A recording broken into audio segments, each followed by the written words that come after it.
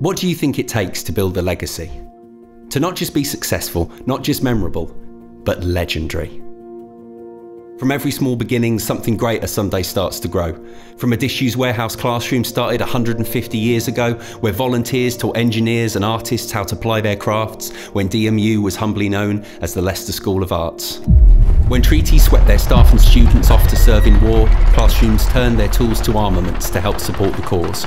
And when they returned with missing limbs and counting conflicts cost, they were taught the skills they needed to rebuild the lives they'd lost. Soon we reach the 1920s, and the campus must expand, with additional facilities to meet increased demand. After 50 years of excellence, the school now turns to colleges and leads the field in artists, engineers and new technologies.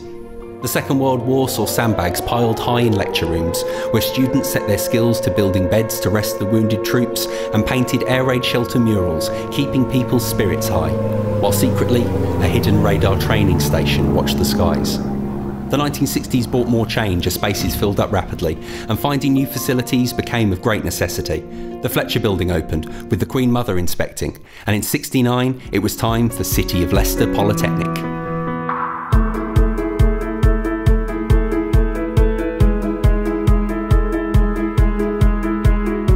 Now we reach the 1990s, and educational reforms find all administrative funding fundamentally transformed. With all performance at its peak, it's time to seize the opportunity.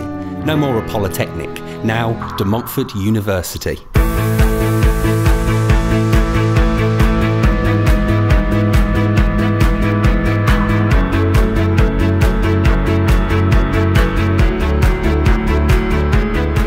Whether you came to build computers or you came to start a business, whether you came to study poetry or came to puzzle physics, whether you wanted to be an engineer, a midwife or a painter, whether you started at 18 or you found education later, whether you came from somewhere local or you came from far away, whether you lived right here on campus or commuted every day, whether you joined the student paper because you'd got something to say, or combined a few societies to balance work and play.